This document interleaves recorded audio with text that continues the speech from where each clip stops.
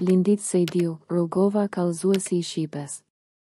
Në këtë retrospektiv të studimeve gjuhësore të Shqipes në 100 vjetorin e themelimit të shtetit shqiptar, vërehet një zhvillim I ngadalshëm I teorisë sintaksore të elementeve funksionale në gramatikat dhe studimet e Shqipes, me përjashtim të monografive të Dhimës, Turano Kolecit, Bugjelit eti.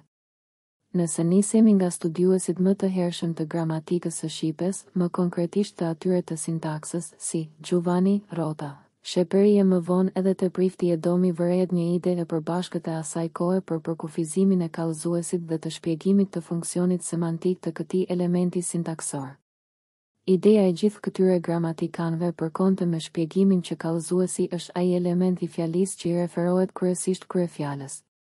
Përkufizimet si kallëzues është fjala që tregon atë çka I pohohet ose I mohohet kryefjalës, prifti 1971, 60, pastaj kallëzuesi është ajo pjesë e fjalisë që tregon se çka ban kryefjala, eti.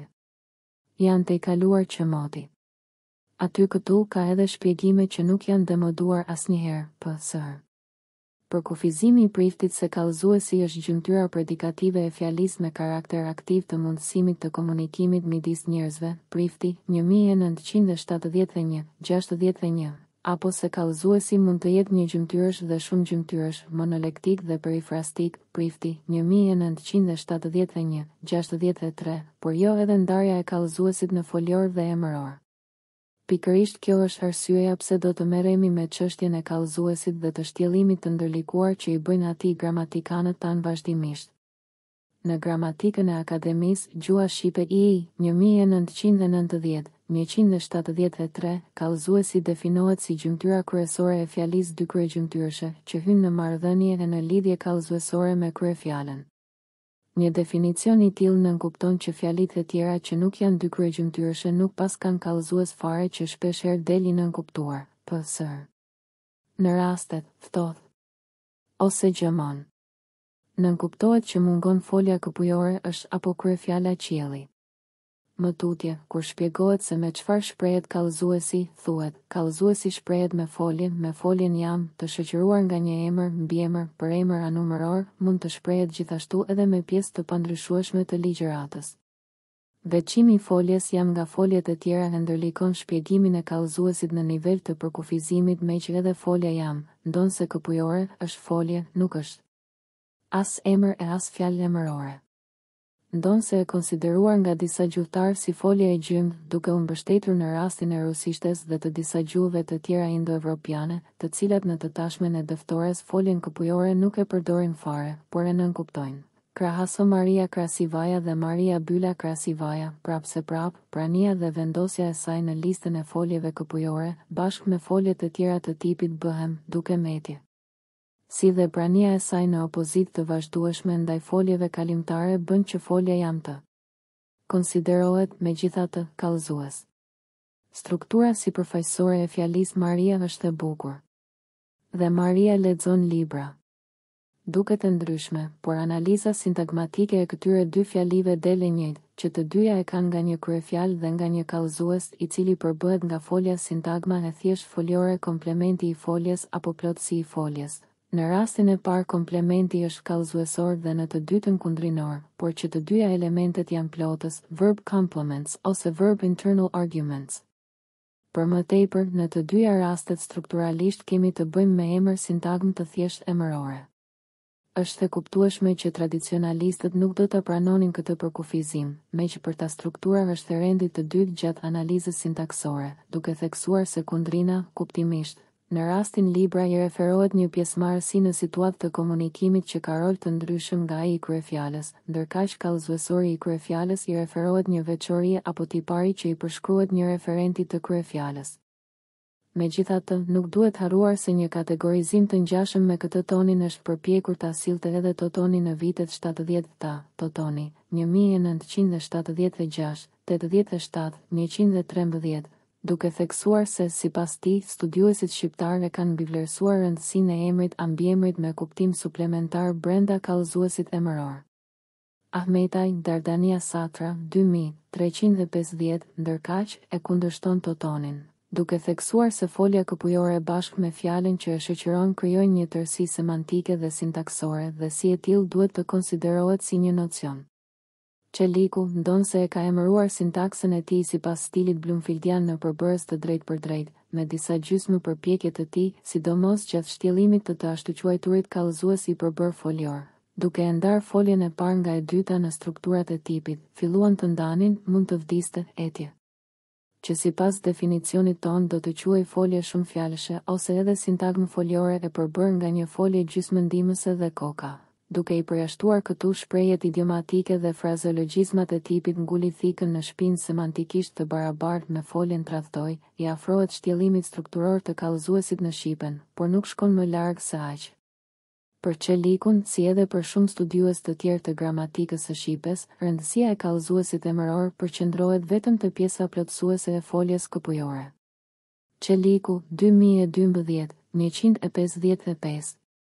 Buholci Fidleri, ndërkaq, në gramatikën e tyre të shqipes të viteve 80 ta, Buholc Fidler, 1985, 428, kallëzuesin, predikatin, e përkufizojnë si folje drejtuese, e cila e ndërton qendrën strukturale sintaksore të fjalisë dhe e cila, në bazë të valencës së saj, pra, varësisht se është kalimtare apo këpujore, e përcakton numrin e aktantëve apo të gjymtyrëve të tjera.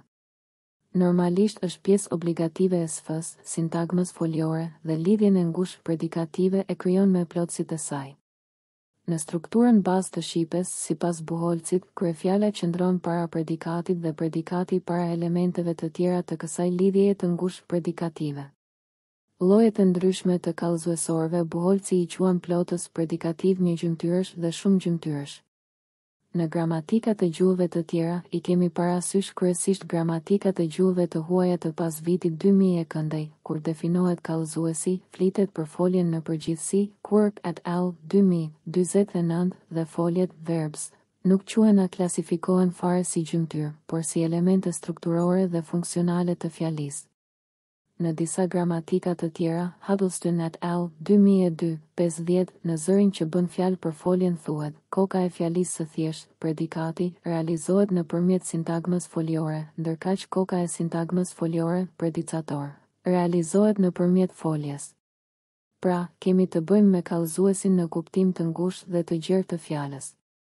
Sipas këtij të fundit, folja është strumbullari i tërë fjalisë dhe plotësit e foljes nënkuptohen si plotës të brendshëm të saj, shumë të afërt me kallëzuesin, ndërkaq kryefjala si plotës i jashtëm i saj. Një qasje e tillë është shumë e afërt me tiparet themelore të teorisë generativiste transformacionale të principeve dhe të parametrave. Pra, kallëzuesi konsiderohet element qendror, kryefjala dhe plotësit, ku hyjnë kundrinat dhe plotësit e kryefjalës dhe të kundrinës, janë më qendror se rrethanorët, ndërkaq rrethanorët janë elementet më periferike të fjalisë.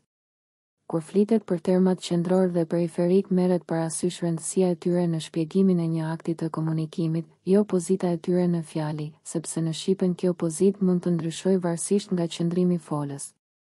Grafi, gjithashtu, e dallon tiparin seleksionues që kanë foljet me rastin e kombinimit të tyre me kryefjalën a plotësit e tjerë, grafi, 2003, 61, 72. Sipas tij, është pikërisht folja ajo që pranon ndërtime me një, dy apo asnjë argument. Kallëzuesi i shqipes do të duhet të nënklasifikohej më tutje varësisht nga lloji i foljes me të cilën përfaqësohet në fjali. Si i tillë, kallëzuesi do të realizohej me folje këpujore të një fish, kalimtare të një fish, kalimtare të dy fish, kalimtare, këpujore apo jo kalimtare. Edhe plotësit që do të merrte kallëzuesi në shqipen do të klasifikoheshin në varësi nga lloji i foljes me të cilën shprehet në fjali dhe, si pasojë, nuk do të kategorizohej si kallëzues edhe pjesa emërore që i shtohet foljes këpujore. Thjesht do të kishim përdorim kalimtar apo këpujor të foljes, apo plotës të foljes të quajtur kallëzuesor i kryefjalës ose plotës predikativ i kryefjalës, kallëzuesor i kundrinës ose plotës predikativ i kundrinës, kundrinë e drejtë, kundrinë e zhdrejtë. Një për çështjen e plotësve dhe të përcaktorëve në shqipen, shih punimin e Lindita Rugovës për përcaktorët e shqipes, aktet e seminarit 29, gusht 2010. Dhe rrethanor. Do të eliminohej ndarja e kallëzuesit në emëror dhe folior, me që çdo kallëzues në të vërtetë është sintagmë foliore, qoftë e thjesht apo e përbërë. Një klasifikim si ky e përjashton nga përdorimi termin dhe konceptin e kallëzuesit folior dhe të kallëzuesit emëror. Thjesht, gjuha shqipe e ka një kallëzues, kompleksiteti dhe kuptimi i të cilit plotësohen nga plotësit, komplementet e llojeve të ndryshme.